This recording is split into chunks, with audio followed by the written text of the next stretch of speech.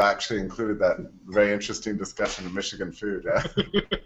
So Daniel D'Amico, and now here you are, and we're discussing many things. We were just now discussing the sheer brutalism of the dietary choices of Michigan,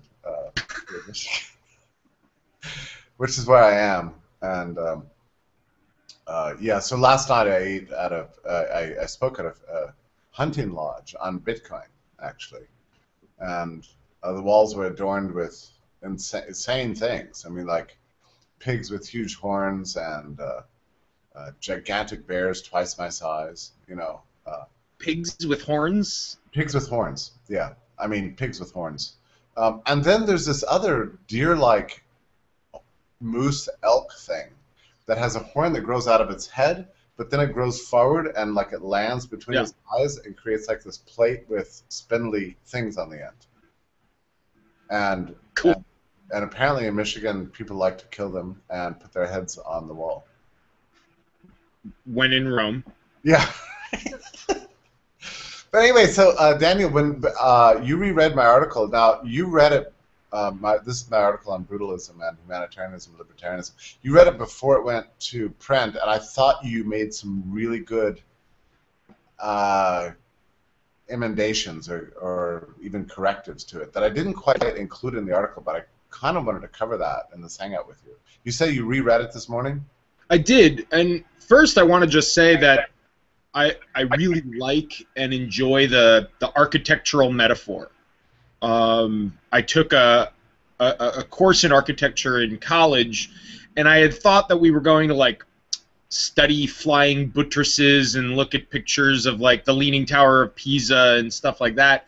But it ended up being a class about urban planning and the failures of centralization, a lot more so. And I think that history behind brutalist architecture is something really interesting that your article brings to the surface of libertarian discussions.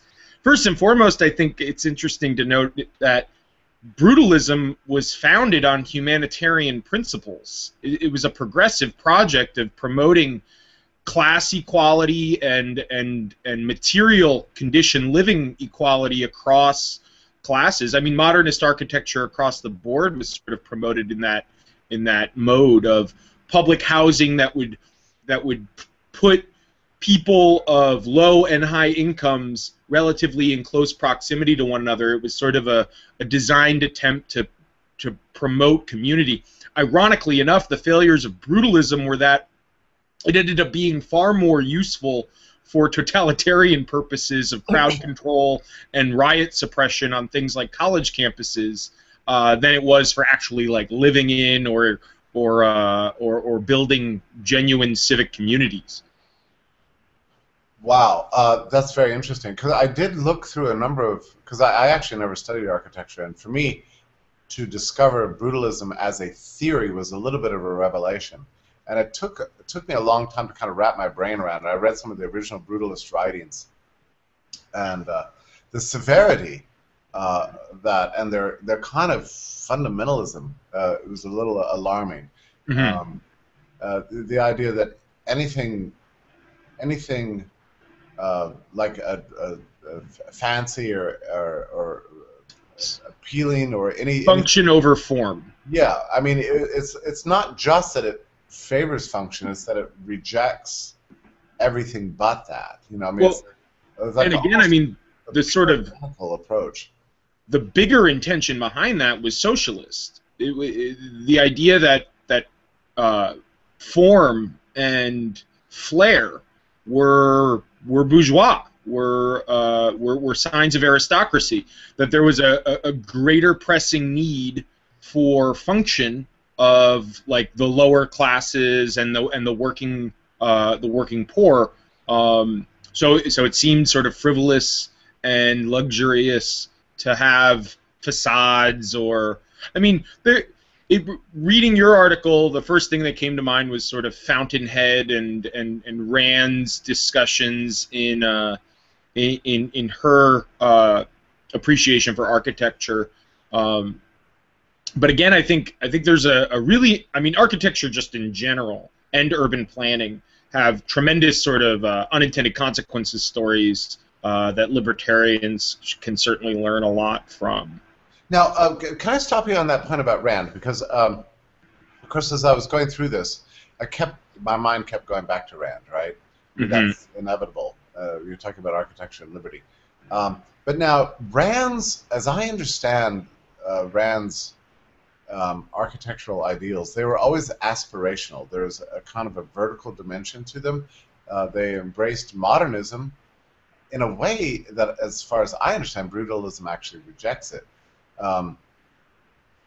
So Rand wanted to elevate form as a way of kind of highlighting the achievements of the human mind. So, I mean, I think similarly about Rand. Okay. I think the architectural metaphor parallels her ethics.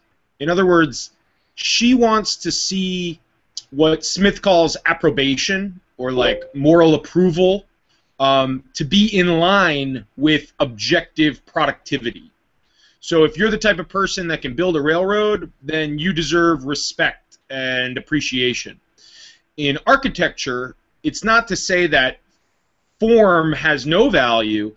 Right. It's that when we have a form or an aesthetic appreciation of form that ignores function, then that's problematic. So she wants to bring those things like in line. She wants people to think brutalism's beautiful in some sense.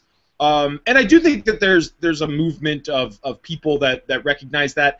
I think, and I wrote about a blog post for Liberty Fund Facebook group a really long while when the first Atlas Shrugged movie came out, that most people confuse this about Rand. They think that she's either describing the world as she sees it or describing her utopia. And I don't think she's doing either one. I think she's describing what she thinks is a mechanism to bring the world from what we have to where she thinks it needs to be. Right. And she was not reactionary. I mean, she was really progressive and pro-human being. I mean, I don't get that sense from the brutalists at all. I think you added actually a very excellent point that there's a kind of a collectivism in brutalism, that they wanted to strip out all indications of taste and style and class and complexity of, you know, the social order, and just kind of create blocky, gigantic structures that unify us all in a single kind of homogeneous existence. That wasn't Rand. Yeah, I agree. Yeah. I guess what I think is my sort of devil's advocate defense of brutalism isn't the caricature that you described, but what I would think of as maybe nuanced brutalism or pedagogical brutalism, which is, in the liberal tradition, there's a lot of people who teach and communicate their theory by comparing institutions, by shocking contexts. And in historical application, that's what happens with brutalism, right? We design this thing with these grandiose aspirations of human equality and all of this other stuff, and then plop it in somewhere that is not ready for those types of rigid protocols. For example, like Brasilia, you take super modernist brutalist architecture and put it in the middle of the capital city of Brazil, with all of these like more diverse and culturally infused populations, and they're totally not comfortable with it. Right. But to some extent, a lot of what liberalism scholars and researchers and theorists in the liberal tradition did was just that. Bernard Mandeville, for example, Fable of the Bees, it reads kind of like Bloch's Defending the Undefendable, insofar as he's just saying, like, hey, you know, we live in a world where we have certain ethics and certain moral ethics, but some of them are really screwed up, and here's this completely counter perspective that's going to force you to sort of step outside your comfort zone and compare and contrast those ideas with one another. And I do think that there's like a really strong pedagogical function to that. Yep. Yeah, and that's the thing, and you know, the article's only been out like 4 or 5 hours now, and everybody wants to know, well, who are the brutalists and who are the humanitarians? But I don't think that that's a very productive exercise, because these are kind of ideal types in a way. And I think you're right that we need that kind of brutalism.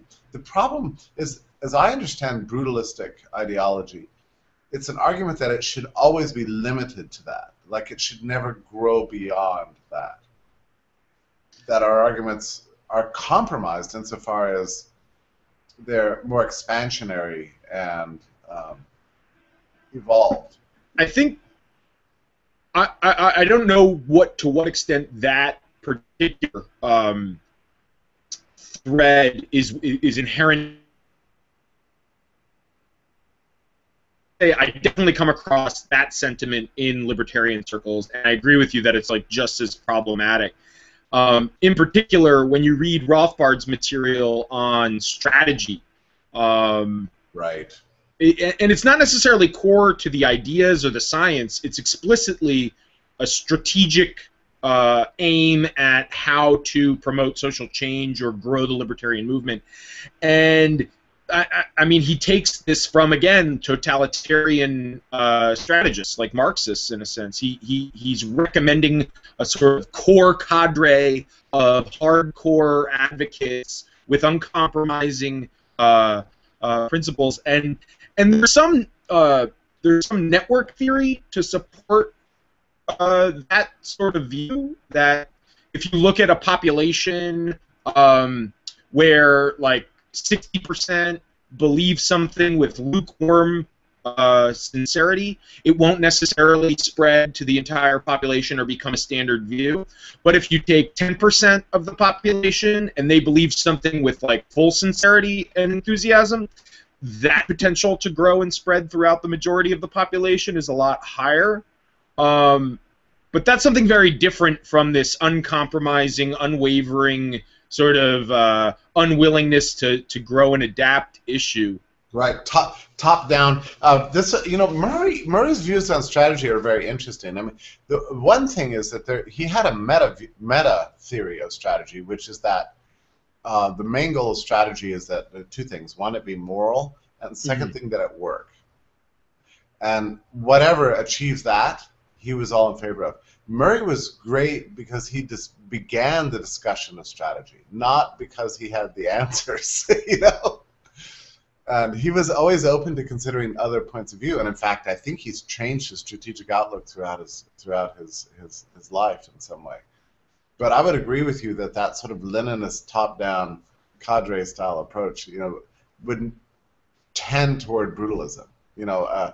So yeah, thought doesn't matter, expansion, elaboration, new ideas, none of that matters. What matters is sticking to known truths and shoving them, you know, as far as you can. I mentioned this to you when I first read your piece, and I imagine you're getting a lot of similar feedback, is that people think it's a false dichotomy or that they don't particularly fit in either of the two categories. Sure.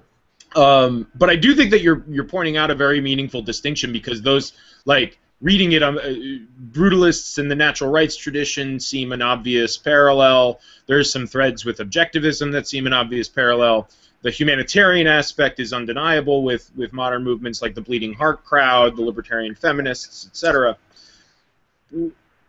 When I read similar opinion editorials or discussions about the factions in libertarianism, I consistently feel like neither of them describe me, whether it's brutalism versus humanitarianism, right, or any of the other dichotomies that go around. And I do think that there's a missing... That's why we love you, Dan. But I mean, this isn't... I'm not trying to say, like, I'm so individualist, per se, but I do think that there's a grouping of the more academic-oriented libertarians right now who are sort of stepping back from this libertarian strategy debate, insofar as what I think is missing here is the relationship between the science of liberty and the libertarian movement. And for me, I mean, if you ask me, like, why I self-identify as libertarian, it's not really on normative grounds at all. It's not because I care about the world, and it's not because I'm like uncompromising or want to insulate my own prejudices per se. I guess I'm just a libertarian because I think that human liberty and freedom is the most explanatory variable in social change and social history. That's a big statement. Yeah. And when I read Mises and even Hayek and Smith, that's what I think that they're saying, is that liberty is a conclusion, not a principle. It's not a foundation to start a strategy per se. It's an inferred strategy given a body of science. And I think that gets downplayed or overlooked in a lot of these strategic discussions, that what I think is far more important isn't how many libertarians there are. Right. It's how accurate the body of understanding surrounding the role of human freedom is in our society, if that makes sense. You know, I think it does. You know, I'm finding myself more and more interested in just describing myself as an anarchist, actually, Yeah.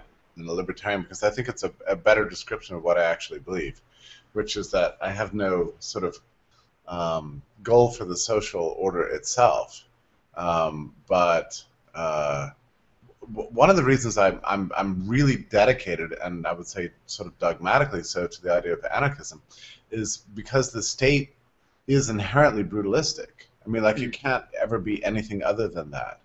It has to draw certain conclusions. It has to presume certain ways that the world works. It has to treat people as if they're motivated by one thing and not another thing. And there's no experimentation with the state. You know, everything's a given. I mean, it has so many features of brutalism to it, whereas everything outside of the state, you know, there can be features of brutalism to it, but mostly there's ongoing experimentation and evolution and change and surprise and trial and error. You know, I mean, that's, to me, that's a fundamental reason to be an anarchist, is just because we don't know, you know, how wonderful the world can be, and we have to kind of let it run itself in order to discover that. I think you're absolutely right on that. There's a great line from James Buchanan that order is defined in the process of its emergence, which is complicated to understand, but it's basically the notion that a market system has no purpose, no overarching intention. It's only the interaction of the purposes of the people in it that contribute to some distinctive purpose. Like, that's the essence of what spontaneous order is really all about. Right. So I think that there's often a tendency for false humanism or false humanitarianism in the liberal project. That I mean, to some extent, the beauty of liberty is that it didn't require people to stand up and say, "I love humanity," in order for human civilization to progress. That progress was in large part an interactive process of a bunch of brutalists. So it's sort of like if you Pete Leeson's work is fascinating on this margin, right? You take a bunch of pirate brutes, right, and they develop remarkable rules and constitutions to mitigate conflict and coordination amongst them. The higher the stakes, the sort of more jerks that you have to cope with, the right. better are the institutions at actually promoting a system that mitigates being a jerk.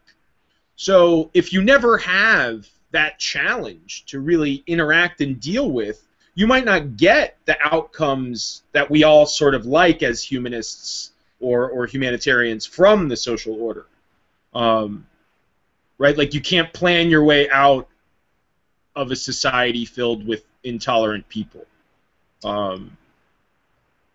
Like, they have to participate and learn. You also set me back slightly when I sent you an early draft of this, and cautioning against just the idea of humanitarianism, which you said is also fraught with danger.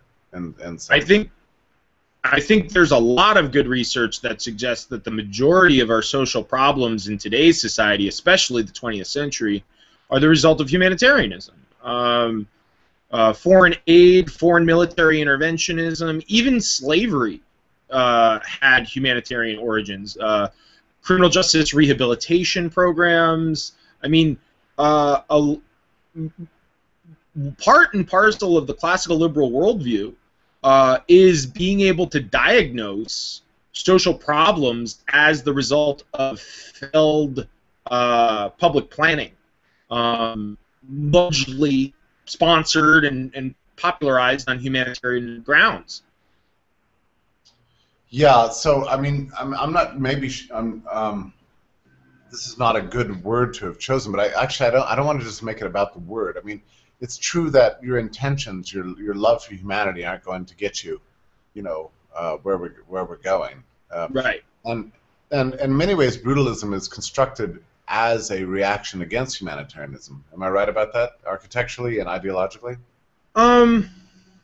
I mean, I don't know enough about the history of brutalism as an ideology, but again, my first impression was that the majority of original modernist and even brutalist architects themselves self-identified as humanitarians, that they were socialists, that Right. they were aiming at equality and the sort of reversal of class privilege and those sorts of ideals. Well, if you are going to come up with a kind of contrast to what you think of as something different from ideological brutalism within the libertarian world, how would you present it? Well, one of the ideas I've been toying with, and I'm going to be giving an online webinar with European Students for Liberty about this topic, but I call it For a New Positive Liberalism. When you read Bleeding Heart libertarians, they want to argue that the humanitarian intention is what should sort of unify us towards a libertarian identity. If you read the natural rights folks, they tend to say that no, the non-aggression principle and the sort of commitment to the basic morality positions of rights are what should unite libertarians. And I'm not really one for either of those. I'm not much of a normative libertarian at all. I think before we can talk about strategy, we need to get the facts right. I think that how you interpret the wealth and poverty of nations, the history of economic development, and if you can recognize the role of freedom in that process, that should be the sort of starting point. Do we understand the mechanisms of how society operates? Once we agree that, okay, these are the facts, things are better today than they were before, and things are more capitalistic here and less capitalistic there, and what the causes and consequences of those processes are, right? If you can get the sort of sheer physics down, then we can have a conversation about strategy and how to promote social change and those sort of things. And in the current discussions between these sort of feuding normative camps, I don't think there's a lot of consensus on the facts. I think there's a lot of people who are very, very confused about the facts. Deirdre McCloskey's response to the Bleeding Hearts was like, you guys don't seem to know very much about history. That's problematic. When I read the natural rights sort of perspectives, they definitely seem guilty of brutalism insofar as they invent systems of legal processes that have no place in any real history. Context. Right. No precedent in actual human experience. Right. Imagining that you can sort of deduce, the whole of how society ought to operate juridically out of, basically what you think should happen. I mean, which is a little absurd.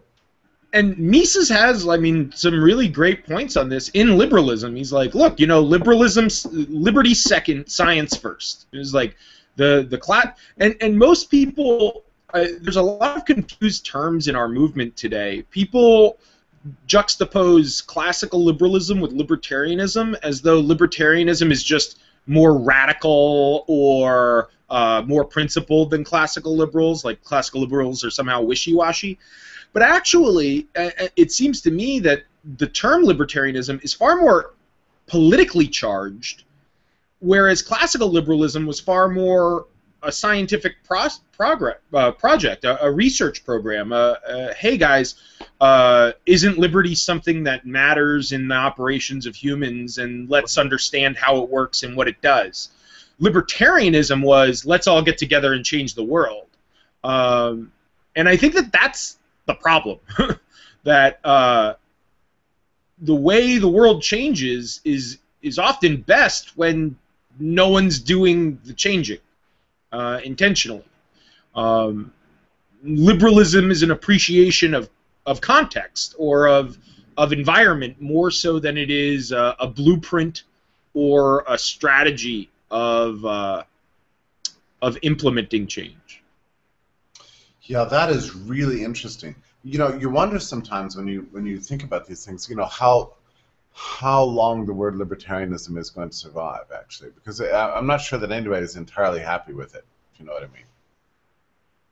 I mean, it's sad that in today's political climate, the word liberty is now sort of besmirched. I have a lot of students who are really smart and they love like attending IHS and reading all this stuff, and like they get spontaneous order, but like push comes to shove, they have no desire to call themselves libertarians. Right.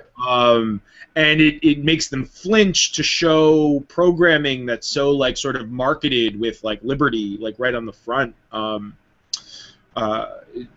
it's strange. It's like the idea that freedom is now like a dirty word or something, or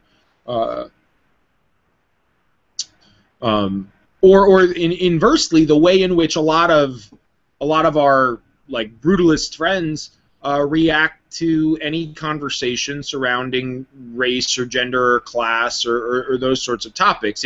It's a buzzword that just means you're a leftist. And yeah, that's been a little bit frustrating to me, actually.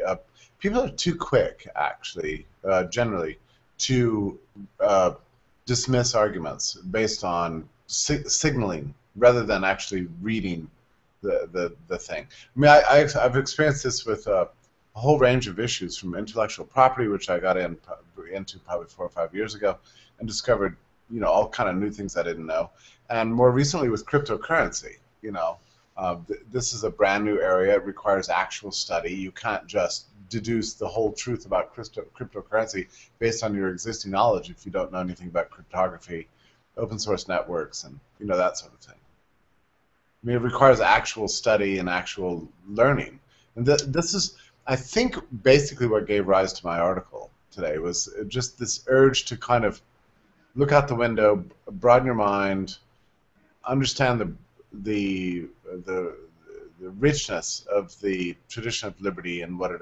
implies. And it's a lot more than just believing that, you know, in the spontaneous and the immediate deductions that occur to us out of natural rights theory that we can know all things. It's just simply not true. I think that's right. The cryptocurrency metaphor reminds me of how I first conversed with people about Wikipedia. Yeah. And again, I mean, this relates to your conversation about brutalism. Like, if you go out in society at any given point in time, picking up one individual person, they're likely to be a brute. They're likely to be relatively bigoted. They're likely to be relatively ignorant. They're likely to have repugnant positions. But in the context of a social order, those opinions are going to be mitigated and sort of filtered, and they might be an actual contributor to a broad liberal cosmopolitan social order. This is like a very similar thing with Wikipedia. Any individual entry can be stupid and incorrect and factually erroneous, but the process, the churn, the incentives are what has potential in the medium. Right.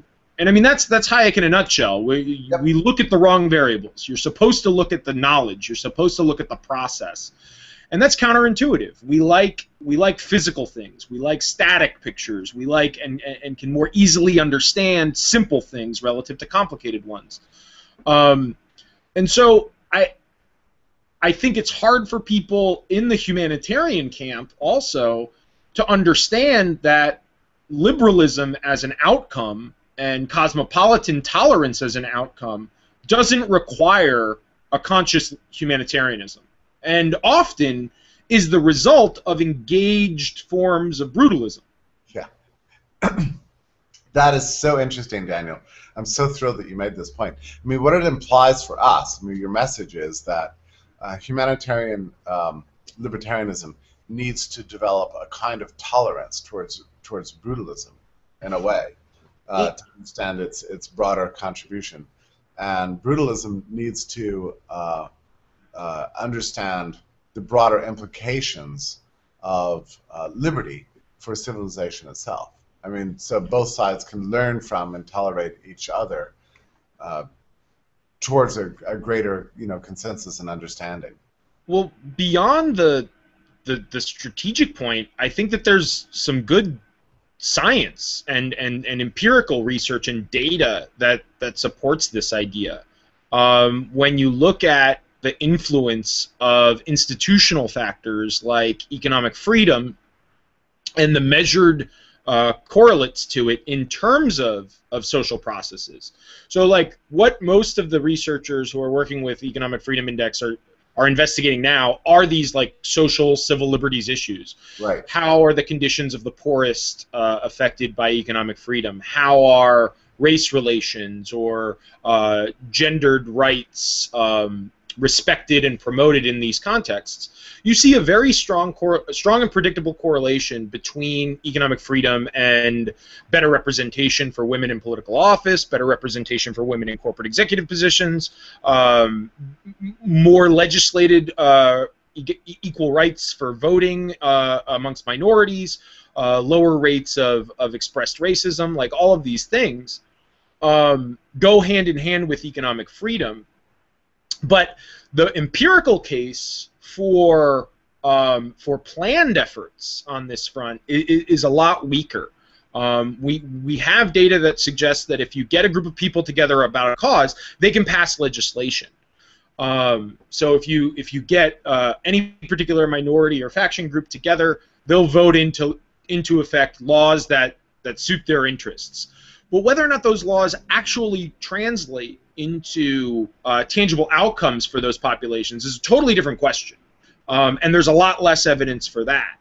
So in other words, what I'm saying is that like the net effect of like people believing repugnant things is very negligible. But the net effect of people having a tolerant environment to trade, to communicate, to travel, to engage with other people, is that the modal, like, repugnant bigot doesn't express that bigotry. It's remarkable that it doesn't take a thought police. It doesn't take a sort of like shaming campaign to go around and make people better in order for society to get very progressive and liberal. Like people just end up that way.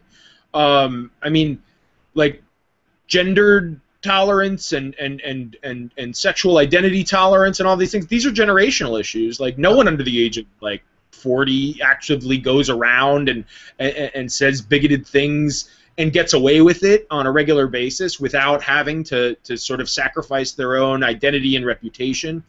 I mean, I couldn't even imagine like someone should make a TV show or something where like a KKK member moves to Manhattan and sends their kid to public school. Like I'll bet the kid will just have to be more liberal than the parents, because it's like, Mom, Dad, I can't get away with saying this like ridiculous stuff that you teach me every day in school because well, I'll have no friends, it's not enjoyable, my teacher treats me differently, all of these other things, even if there wasn't like an explicit progressive agenda in the school system. Right. I think it'd be just practically very difficult to accomplish. And all of that shows up in the public opinion data, in the sort of generational data about everything from marriage rates to occupational attitudes, etc. Yeah, remarkable. I mean, that is the great liberal insight and the most difficult one to teach and impart. I mean, look at it. We've been trying for hundreds of years, right? I mean, every generation of liberty-minded scholars has tried to say basically what you've said again and again, and we'll never stop saying it, you know? Well, I mean, again, I think that the reason why I like to participate in the liberty movement, so to speak, isn't for social change as much as it is for social science. Finding a community and growing a community of people who are not only interested in studying the implications of liberty, but also deeply committed to that methodological project. And I think this is why like so many people are attracted to Austrian economics. Is it's very self-aware to say like not only is this topic important, but so is the way in which we go about investigating it.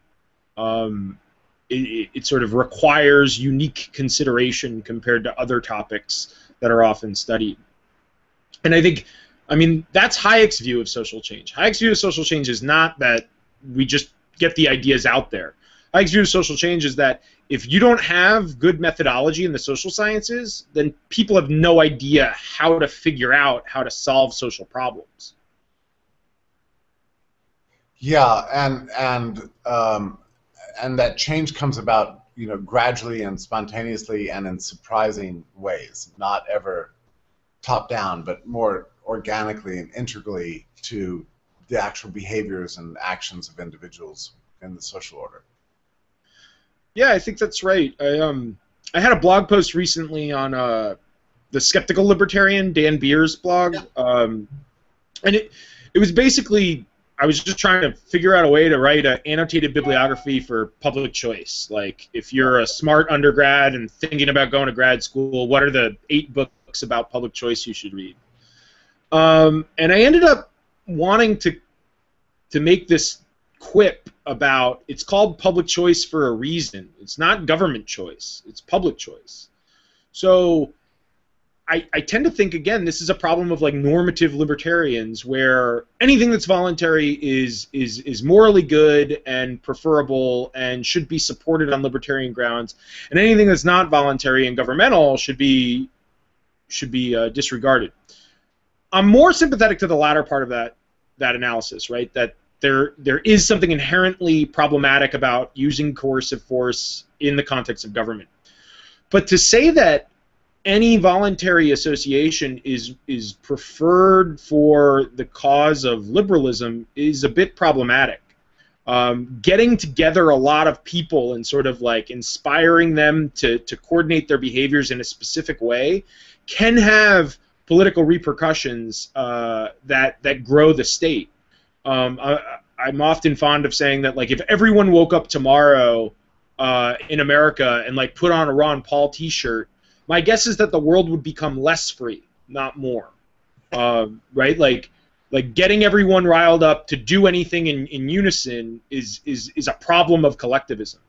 Yep. But if everybody woke up tomorrow and had a genuine comprehension of like the material content of Man, Economy, and State, or Anarchy, State, and Utopia, or even just like an intermediate economics book, the world could become more free. Maybe indirect, maybe slow, maybe marginal. But I definitely think that populist strategies often downplay the unintended consequence part of their potential. Yep, it's brilliantly put. Well, Daniel, thank you so much for digging through my article, for providing a special kind of nuance that I think only you can really do. I mean, having been a student of architecture and and a very deep student of liberalism and anarchist thought. I really appreciate your having spent time with this piece and helped me with it, providing a good corrective. And I'm going to enjoy the debate going forward. So I very much Yeah, I've been contribution. following all the posts on Facebook. Some people take it really personally, right? Like, you must be talking about me, Isn't it funny? even It's though a you're little clear and you say it's archetypal. So Yeah, no. I mean, don't you think? I mean, it's not the point is not to just single people out, really. And if you feel under attacked, then that's probably not the right response. I mean, yeah. I think there's elements of humanitarianism and brutalism in all of us, really. Um, Mhm. and so, the goal is to provide some elucidation of these contrasting perspectives and see what happens. So. But thank you so much, Dan. And by the way, you're going to be running a class on Liberty.me. I hope so. Yeah, within a few weeks, I think. I mean, this universe that I've created, this little world, not I've not created it, but I mean, I'm sort of, I guess, behind it, is so spectacular. I'm digging through it right now, and we're like one day away from a closed beta release, and I was just talking to my angel investors this morning just how horrified I am in retrospect that I ever imagined such a thing like this could exist. And they're like, "Well, no, don't be mortified by that because every great entrepreneur invents things that don't exist and that in retrospect are insane.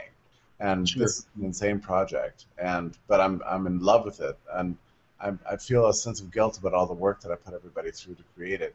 On the other hand, I believe very strongly in the possibility of using these digital spaces as a frontier for the recreation of the social order itself. And this is what we're taking that first step, towards that. And there's nothing like it anywhere on the World Wide Web. I mean, Mm. forget libertarianism, forget ideological stuff. There's nothing like Liberty.me anywhere on the web. I mean, that's how extreme and outrageous um, this is going to be. So I'm very pleased that you're going to be the first professor to teach a class within this context. So thank Yeah, you. I'm really excited about that. Yeah. Right now, I'm doing one with the Learn Liberty Academy with IHS. Yeah. It's going well. There's a few kinks in the system as there's inevitably going to be, but I mean, I just wish there were more sort of opportunities and people participating because at this point I'm learning a lot as the faculty member. I mean, the it's funny because in this context, like, Facebook is better than my classroom. Kids are sharing their own research that I know they're what you doing mean. their own searching for, Right. and compared to discussions that take place in my real-time, real-life classroom, like, this one's better. It's a sorted sample of people who give a shit and do the reading. It's a venue for recording the, like, real material in meaningful organization. I mean, I hope what we're doing right now gets, like, archived or whatever, because I want to use it for my own publication purposes and Right. sort of research stream. And I just imagine that your universe is going to be all the more functional in that. Well, and the goal in creating every single page and space within this little city is to extract information from people who are using it, right? So Hmm. not just delivering stuff. We're really looking for crowdsourced types of knowledge and growth. And you feel that when you're on the site. You have a sense that you matter as a user, you know, on every single page. And Yeah. that's really new. I was realizing that just this morning. I'm saying that because I was toured the site this morning for preparation for this closed beta. That's what's totally different about it. And there's no place in which you feel as if you're blocked. Your contribution, your intellectual contribution is not wanted. It's always wanted. Because I genuinely believe this. I don't think that any of us are capable on our own of imagining all truth and to knowing all truth. That ultimately, if we come together as individuals, the result is going to be greater than the sum of its parts. I really believe that. That's what intellectual history shows me. It's the history of innovation shows me. And so I wanted to create a space in which that was true for the liberty-minded community. So anyway, thank you for being a part of it, and thank you for talking to me today. I very much appreciate it. And I guess the rest of the day is going to be more hysteria and frenzy about this article, which I'm looking forward to. Good luck, Jeff. Okay, thank you so much, Daniel. Take care. Good Bye-bye. to see you.